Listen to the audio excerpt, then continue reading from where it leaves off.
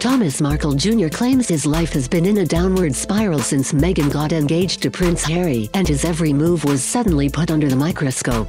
Thomas Markle Jr. says having his every move put under the microscope in his hometown Grants Pass resulted in his family becoming homeless after he gave up his job as a glazier due to ill health.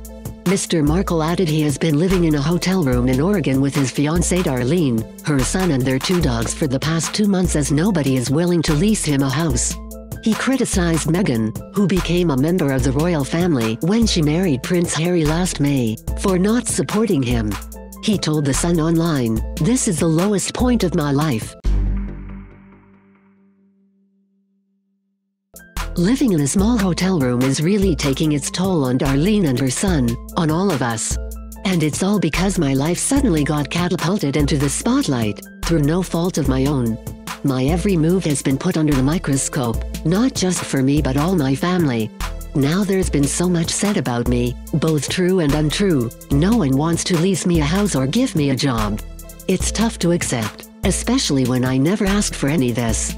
Mr. Markle gave up his job earlier this year, but he says his landlord quickly gave him an eviction notice. After taking him to court, Mr. Markle then agreed to leave the property, but has not been able to find anywhere else since. He added living in a hotel room has put his relationship with Darlene. He said, "It's very uncomfortable and expensive. We don't know how we are going to afford it. We have 2 dogs and Darlene's son staying with us a lot of the time. I had to get a big storage unit, so we have none of our stuff with us. It's not a nice way to live. I've worked my whole life to have a comfortable living as a custom glazier. That's my trade and I've always made a good living from that. This is not just a low point, it's scary. It's really uncomfortable to have such an uncertain future." But the 52-year-old says he has a plan to turn his life around by signing up to a boxing match with actor Henry Nacho Long, who is also a friend of Mark Wahlberg, next month. He said, "I'm doing this celebrity boxing because I want people to see I'm a normal person, but it's hard to counteract all the bad stuff. People think I'm riding Meghan's coattails, but that's the hand I've been dealt.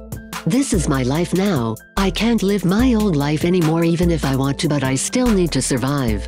I don't want to badmouth Meghan, but I think this could have all been handled better at the beginning.